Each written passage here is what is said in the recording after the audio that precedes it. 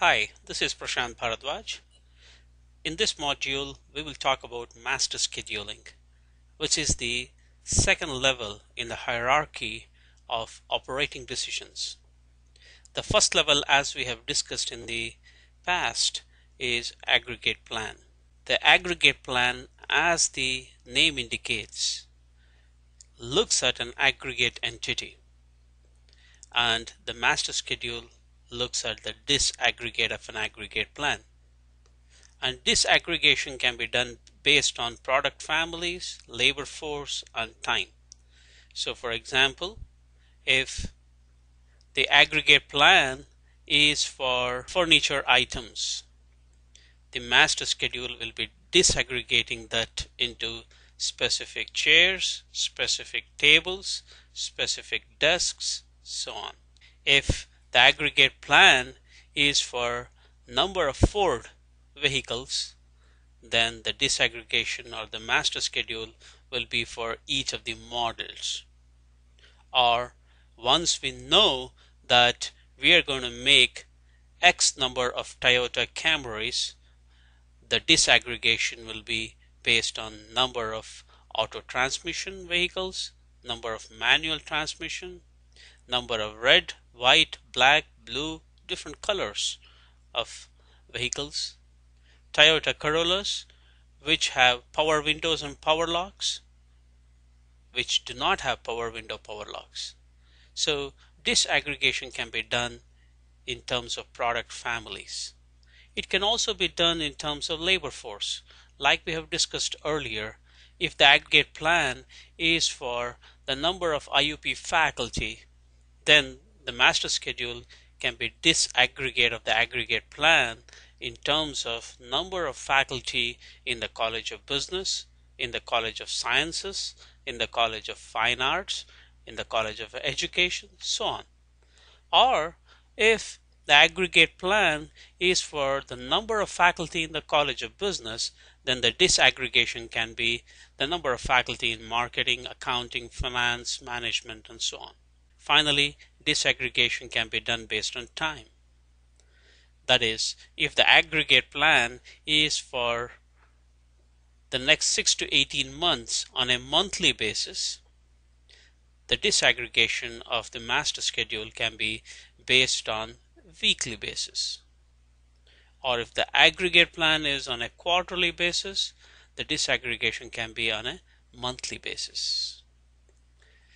And typically, I underline the term typically here because there is no hard and fast rule that it has to be on a weekly basis for 2 to 6 months, but in most, especially manufacturing companies, the master schedule is for the next 8 weeks, 2 months to 24 weeks or 6 months. So what is the purpose of the master schedule? To specify the production quantity of each end item in each time period, and also to specify the quantity of each type of service in each time period if you're a service oriented company. So basically we are talking about quantity and timing of production.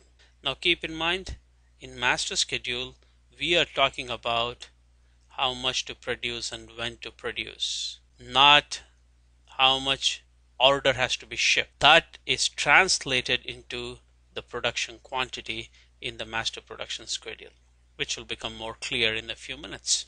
Now before we get into how the master production schedule works, I want you to understand that sometimes the master schedule may be specified for sub-assemblies or raw materials instead of end items.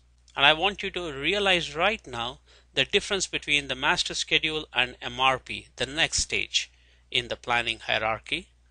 Master schedule is for typically end items, but sometimes for sub-assemblies and raw materials, like we will see with some examples. But MRP, the next level, you plan for everything, from end items to sub-assemblies to components to raw materials. So that is the purpose of the master schedule. Now, the inventory strategies of make to stock, assemble to order, and make to order, they go hand in hand with some of the master production schedule strategies. Let's see what we mean by that with this example on the next page. This illustration I have taken from this book, Heiser and Render, which is a textbook on operations management. Let's take the example of a print shop. What are the major inputs in a print shop? Paper and ink. Different types of paper, different types of ink. But the number of end items are much higher than the number of inputs. Using the same paper and ink, you can make a brochure, hundreds of different kinds of brochures. You can print a textbook, you can print a flyer, you can print a notebook, on and on and on. So the number of inputs are few, whereas the number of end items are huge in a typical make-to-order, process-focused type of business. Now let's go to this extreme here, and where the scenario is make-to-stock, product focus, or we also call that stock-to-forecast instead of make-to-stock sometimes. So the example here can be beer, light bulb, bread, steel, so on, where the number of inputs again are relatively small. The commonality of these products is very high. And you may be making different kinds of beer, but not a whole lot different kinds of beer. You may be making different kinds of bread in the same bakery, but the variety is not a whole lot as compared to this example of a print shop. And also here it is more standardized products. Here it is more customized. So in this case you can make to stock. That is the difference between these two extremes, make to stock and make to order. Customized, standardized. Now let's look at the intermediate option here with the example of an automobile. The number of inputs in an automobile definitely, as we can imagine, is extremely high. The number of end items, which some people may not realize, is extremely high. If you take all the options that you can see in an automobile, a typical automobile, and look at the number of unique end items, that can range in several thousands. The same auto transmission car can come with or without power windows, with or without power locks, with or without power steering, with or without a DVD player, with or without GPS navigation system, with or without leather seats, and I can go on and on. The same sedan can come in 6 different colors. So if you take all of these options for every specific type of option, the number of end items, unique end items, can be in thousands. Whereas the number of sub-assemblies or the modules are less, are few. So for example, the same auto transmission, the transmission or the engine goes into a red color car or a black color car or a different color car. The same engine goes into the car which has leather interior or cloth interior. The same engine goes into the vehicle which has power windows, power locks, or no power windows, power locks. So the point I'm trying to make here is the number of inputs are huge, number of end items are huge, but the number of modules like transmissions, engines, types of doors, types of steering, if you take all of these, those are much smaller compared to the end items and the inputs. So this case we call it assemble to order, meaning whenever there is an order from a distributor, in the case of autos, you will have to start from this stage and start assembling. You will not start from this stage like you would in this case. Here you make to order, you start from scratch to finish. Here you start from this stage. You would be ready up to this point. You will have the engines, the transmissions, and other major modules or sub-assemblies ready, and then you start assembling them together. If these three scenarios are clear, you have few number of modules: the wrist, the casing, the instrument itself, the mechanical instrument inside the watch, a wristwatch, and the dial. But using those combinations, you can have a large number of end items. And of course, the number of inputs are also huge. So there are many examples of assemble to order. Laptops can also be under assemble to order. So highly standardized, customized, and in between. Make to order, assemble to order, make to stock. Now going back here, now we can understand what these are. In make to stock, you have product focused companies, assemble to order, many customized end items using standard subassemblies and components. In make to order, you have process focused customized products. Now, what about the master production schedule? What is the relationship of the MPS to this? In these companies, my MPS will be for this. That is the number, the inputs, the raw materials. And you would schedule the orders. In this case, my master production schedule will be for the end items. You schedule the finished product at the MPS level.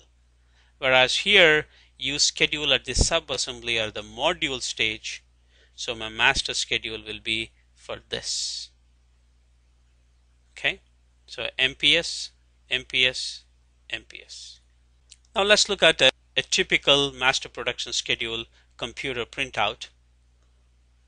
If you look at this simple example, you have a 8-week planning horizon of this master production schedule. And this is typically a rolling horizon. So right now we are at the end of September and we are planning for October and November. After 1 week, I'll be here. I'll be at the beginning of the second week of October. So this will become my week number 1 in the planning horizon. 2, 3, 4, 5, 6, 7. The first week of December will become my 8th week in the planning horizon. So that is what is called the rolling planning horizon. Another term that I want you to know is freezing the master schedule. In a lot of companies, they can freeze 1 or 2 or as many weeks as they would like to. What that means is, if I freeze weeks 1 and 2 in the planning horizon, I will not accept any orders for the first 2 weeks in my planning horizon. If anybody places an order for this product, it has to be for week 3 and beyond. That is called freezing. So in this example, the item is chair. We are planning for the master production schedule for the chair. We have 45 units of this chair on hand. On the order policy, which is discussed in the inventory control and also the MRP sections, is 80 units. At this stage, we will just understand that if you want to order this chair in-house, that is produce it, you will produce it in quantities of 80. Nothing less, nothing more. Even if you need 2 of these, you would make 80. That is what the order policy is. The MPS is sort of a meeting place of sales, marketing, and operations and inventory. It's a very, very important tool, especially in manufacturing companies. So let's look at what are these 5 rows in the master production schedule. This first one that you see here is input. Where do you get the input, the forecast input? Typically from marketing, right? So marketing has provided the forecast, which is the first 4 weeks, that is October, it is 20. For some reason, the forecast is double that in November. So this is an input from marketing. The next row, the actual customer orders. This is the forecast. This is the real customer orders. Obviously, that will come from sales. So you have 23, 15, 8, 4, 0, 0, 0, 0. Now keep in mind, we are here right now in time. So there is no real cause for concern that these are 0, 0, 0, because this is 4 weeks away still. So you may receive orders and this number will change. Same thing with these and these. In this example, we will assume that only the imminent week, the first week, is frozen. So you will not receive any more orders for week number 1. And you can see that 20 was an underestimate. Your demand is actually 23. Now is 15 and does this mean this was an overestimate? We don't know, because we are still here. We have 1 more week to elapse before we come here. So who knows? This 15 can become 20 or 18 or 22. We don't know. Okay. So right now when you're planning, you are going to plan based on both of these numbers. Now in week 1, for my planning purposes, my demand is 23. Because I'm right here, I'm going to use the real customer orders, which happen to be more than the forecast 23. But for week 2, what is my demand for planning purposes? It is 20, not 15. Why? Because you still have 1 more week, so this may change. And what would it change to? Nobody knows for sure, but my forecast is what I want to use to plan my demand. So which is 20. For the same reason, for planning purposes in week 3, my demand is 20, 20, but when I go to week number 5, 6, 7, 8, the demand from my planning purpose is 40, 40, 40, 40. Okay, now let's calculate the projected on-hand inventory. The key here is projected, that is expected. This is like forecast. That is, you forecast to have an inventory these quantities. So let's see how we got those numbers. What is my initial inventory? We know that it is 45. So I started off with 45.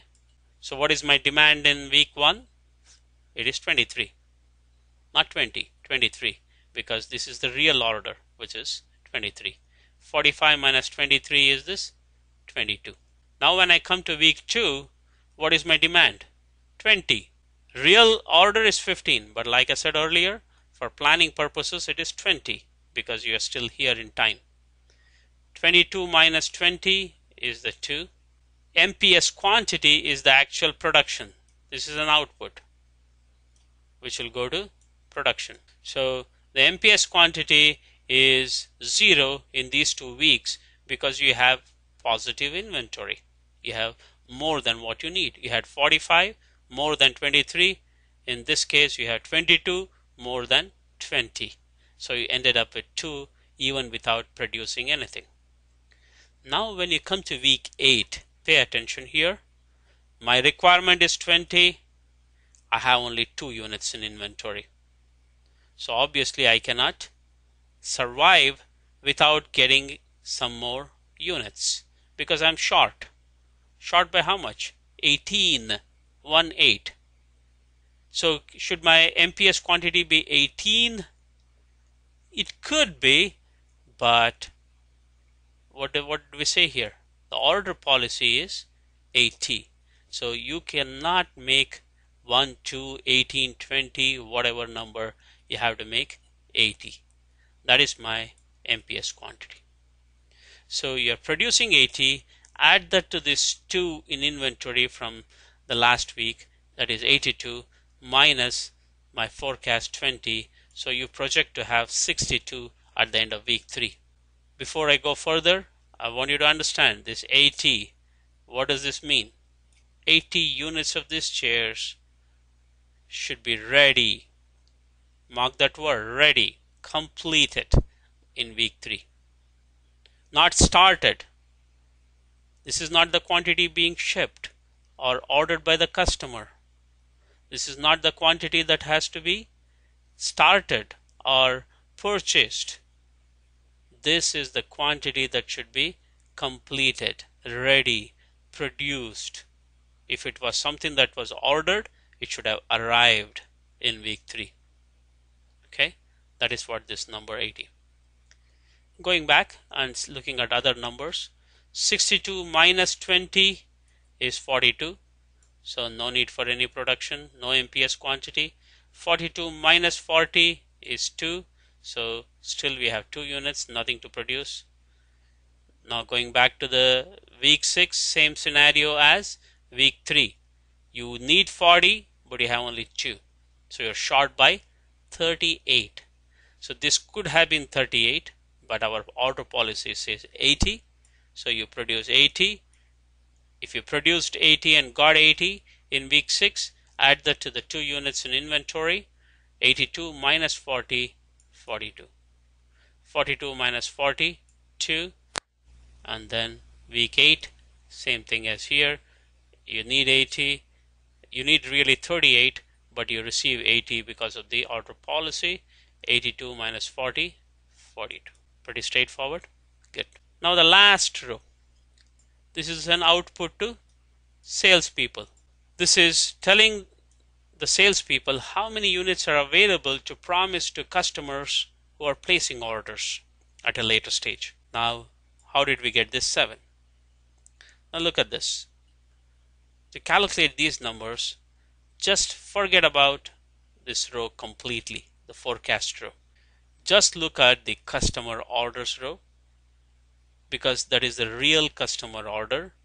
So available is the real available quantity. Okay. How much is available in the beginning? 45. Now, what is the first instance in this planning horizon when you received more of these chairs? Are you getting anything in week 1? None. Week 2? None. Hey, week 3 you're getting 80 more. So what does this mean? Any demand that occurs in weeks 1 and 2 would have to be met using this 45. Correct? Because you don't have any more units. But week 3, yeah, you have 80 more units coming in. So if there is more demand here in week 3 and beyond, you have this 80 to fall back on. But in weeks 1 and 2, you have nothing other than this 45. Now out of this 45, how much is already committed to customer orders? Look at this. These two, 23 plus 15, 38. Why did I again add only 23 and 15 and not 8? Because 8 is in week 3. In week 3, you're getting 80 more units. So I would not worry about meeting this demand using this 45. I could use this 80 to meet this. So only this 38 units have to be met using the initial inventory. So 45 minus 38 is that 7. Now when you come to week 3, you're getting 80 units here. What is the next time period or instance at which you will get another 80? Here, which is week 6. So any demand that you have in weeks 3, 4 and 5, which is 12, 8 plus 4 plus 0, should be met using this 80. So 80 minus this 12 is this 68 is available. Now this 80, after this, the next one is here. So these two time periods, you will have to meet the demand using this 80, which is 0 at this time. 80 minus 0 is 80. 80 minus this 0 is 80. In a lot of companies, they will have the cumulative ATP, which is 7, 7. What would this number be? This is 7. The same 7 is available here. 7 plus 68 is 75. 75. This will be 155. 155. 235. Now if I ask the question, if the salesperson receives an order for 50 units in week number 2, can they accept that order? So you would look at week 2, what is the available to promise? 7 units. 50 units of new order cannot be accepted in week 2 unless something else changes. unless you move this 80 to week 2 if that is feasible. But assuming that nothing can change, an order of 50 in week number 2 is not possible to be accepted. Whereas for week 3, the same order of 50, not a problem because you have 75 available. So these kinds of very dynamic decisions. Imagine a company which has hundreds of salespeople who are looking at the master production schedule and looking at the available to promise, based on which they are accepting orders, not accepting orders, moving the due dates to a later stage, to an earlier stage, and see how that will impact the available to promise. All of that is done using the master production schedule. So this is a very important meeting point of sales, marketing, and operations and production. Hope that gives you an idea of how the MPS works. Now, what are some of the responsibilities of the master production schedule, which we already discussed? Match production based on delivery requirements, like we did just now. You match the production based on delivery requirements. Right? These are the delivery requirements, and you match the production. Look at this, 80, 80, 80. It has no apparent relationship with the actual requirement or even this forecast. It is not directly related. Doesn't look like, but obviously it is related to that. In some companies, you may decide when you are producing certain products and what quantities, based on which the customers can specify the deadlines. In some companies, you may decide when to produce and how much to produce, based on which the salespeople can tell the customers when they'll be receiving their orders, as opposed to asking when the orders need to be shipped and coming back and planning the production. That is what this bullet is talking about. Either match production based on delivery requirements or specified delivery dates based on production. Evaluate top-down directives. What I mean by that is, I said here, what if there is a demand for 50 units in week 2? We said we can't accept it, right? But what if this order of 50 is from your number one customer who is responsible for 40% of your sales? Would you say no to that customer? Top management or the vice president of sales and marketing would say, I don't care what your master production schedule says. I want you to meet this order of 50 units in week number 2. So you're going to probably move this 80 here. Whatever you have to do, that is done and accounted for in the master production schedule. It becomes the responsibility of the MPS to accept this top-down directive. The third bullet in the next slide is bottom-up scenarios, which means you have planned that 80 units will be completed in week 3, 6, and 8. Now what if the raw materials don't arrive on time? What if there is a machine breakdown? What if there is absenteeism of key employees? All of these are going to be disrupted.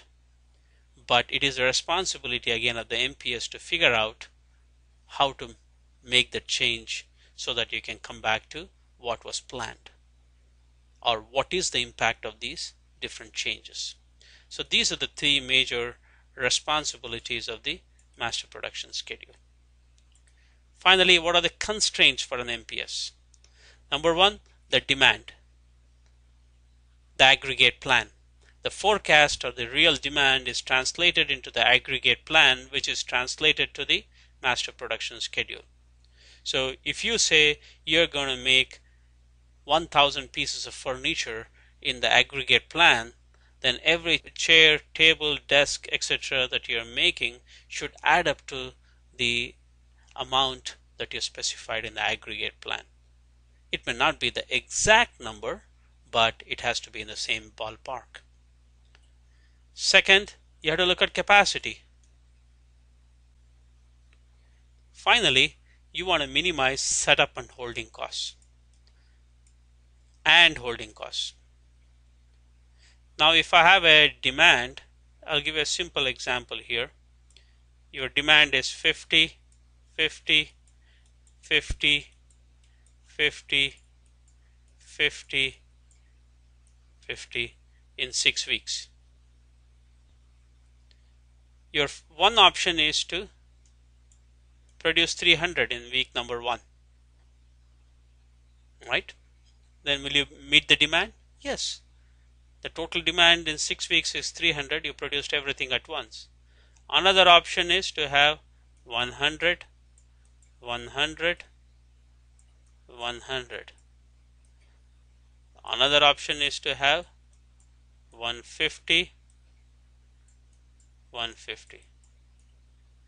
Another option is to have 50, 50, 50, 50, 50, 50.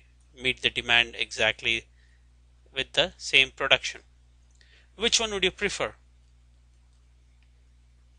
You cannot answer that question right now because you don't know what it costs to set up, what it costs to hold in inventory.